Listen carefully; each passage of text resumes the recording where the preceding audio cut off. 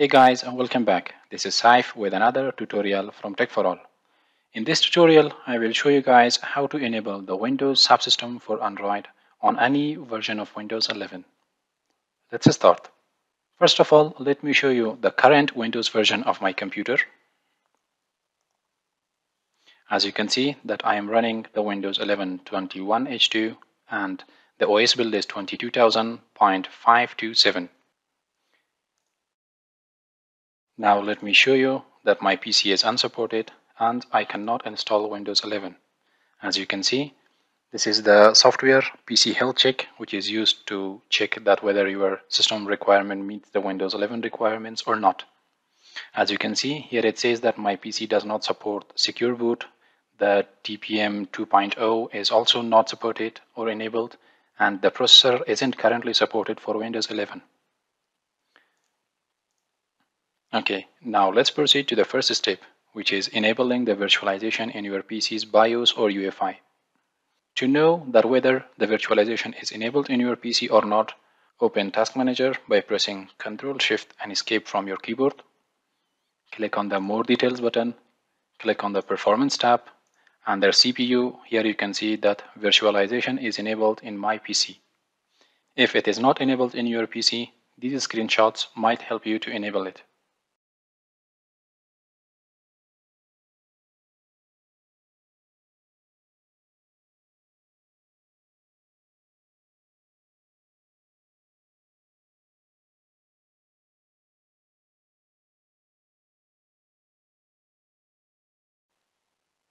Okay, now that you have enabled virtualization, let's proceed to the next step, which is enabling the virtual machine platform and Windows Hypervisor platform in the control panel.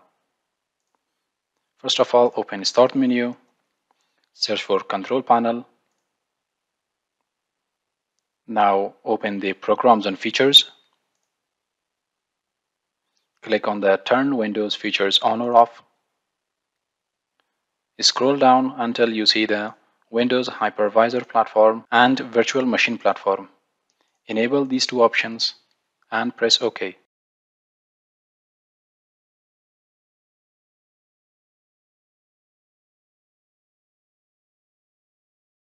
Now you need to restart your PC. Click on the Restart Now to restart the PC. I will pause the video and will resume it after the restart.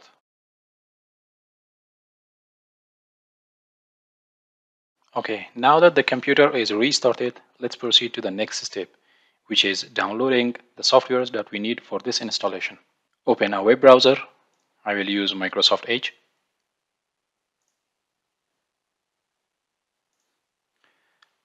First, we need to get the Windows Subsystem for Android from the Microsoft Store. This is the application that we need to download. Basically, we can download it from the Microsoft Store. So we will go to the online link generator for Microsoft Store. I have put down all the links down below in the video description. Now you need to copy the URL, copy it from the start of the link until where the product ID is finished. Now paste the link in the online link generator for Microsoft Store. From the drop down, select Slow and click on this mark.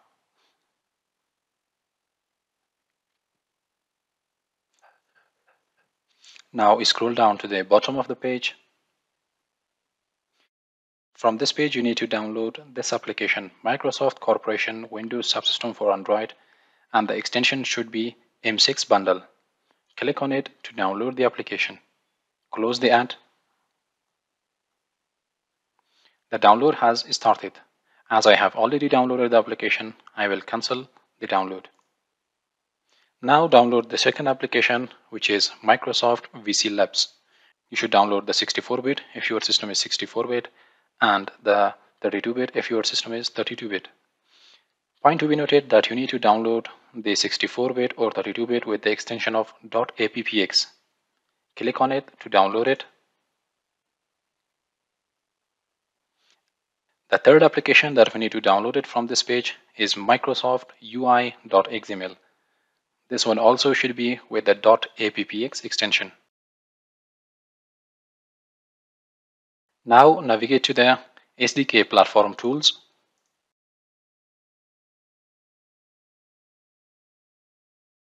Whenever the page is opened, scroll down and click on Download SDK Platform Tools for Windows.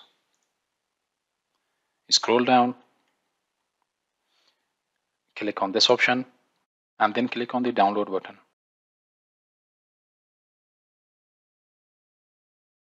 Now let's move to the 𝗗𝗂𝐻𝗶𝗀𝗀.com. It's a website from where you can download games and applications for the Android. I will download a game for the purpose of this tutorial.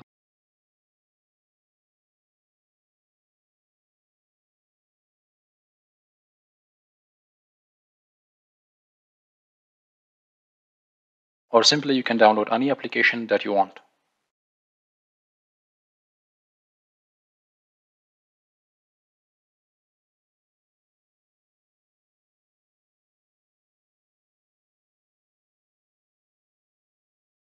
Let's download the Candy Crush game.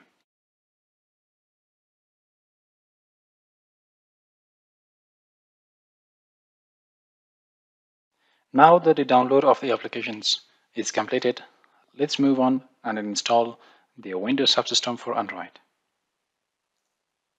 First of all, open Windows PowerShell as admin. Right-click on the Start button and select Windows Terminal as admin. In the User Account Control, click on Yes.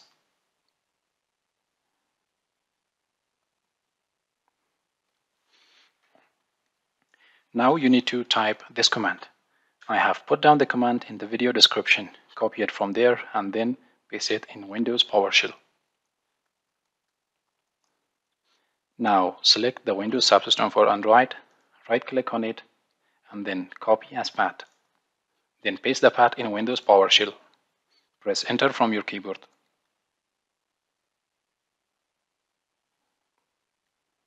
Here, as you can see guys, that I cannot install it because it says Windows cannot install package and it depends on a framework that could not be found. Provide the framework Microsoft.UI, which means that now we need to install this application. Right-click on the application, select Copy as Path. Now write down this command in Windows PowerShell and paste the path of the Microsoft UI. Press Enter from your keyboard. The Microsoft UI is now installed. Let me clear the Windows PowerShell. Let's install the Windows Subsystem for Android again. I will select the Copy as Path. I will write down the command and paste the Windows Subsystem path and press Enter from the keyboard.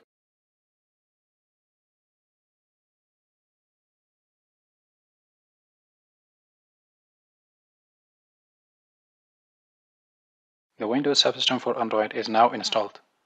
Open Start menu. Here we can find it in the recommended section. Also go to the All Apps. Scroll down and here you can see the Windows Subsystem for Android is installed. Now open the Windows Subsystem for Android settings.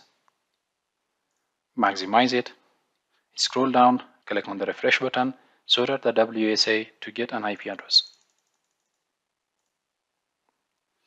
If it is not getting the IP address, scroll up and click on this icon to open the files.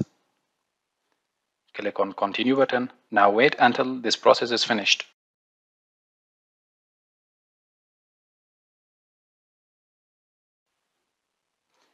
It has automatically opened the files application. Now close it and wait until the Windows Subsystem for Android finishes the system update. Now scroll down and click on the refresh button again so that the 𝗏𝗚𝐸 to get an IP. As you can see guys, that it has obtained an IP address. Let's minimize the 𝗏𝗚𝐸. Now right click on the platform tools for Windows and extract it.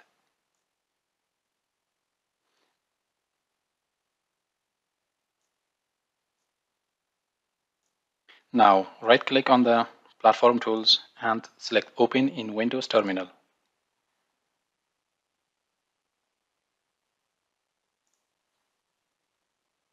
Now type this command.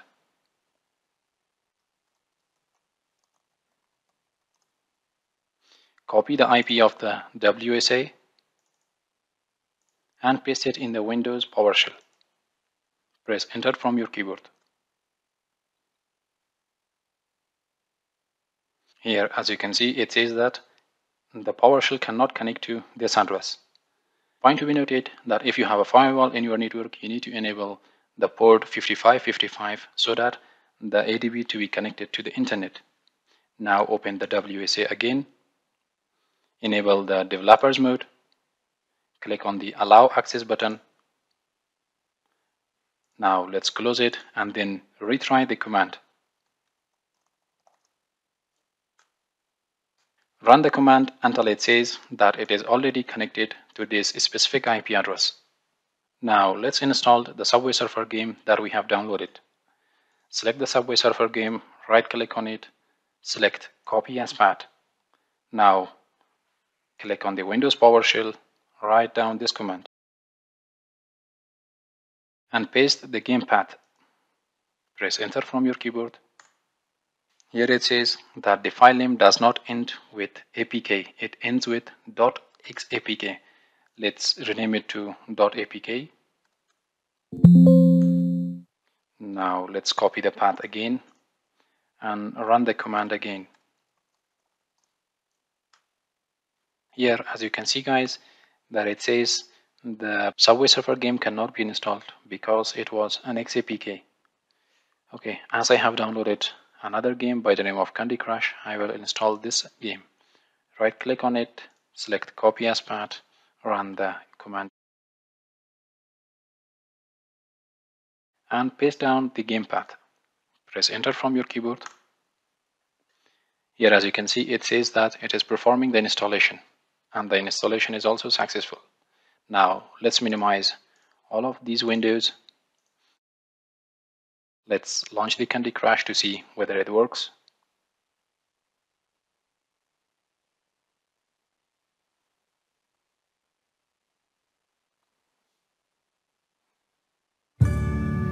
Here, as you can see guys, that I have successfully installed the Candy Crush game and we have enabled the Windows Subsystem for Android.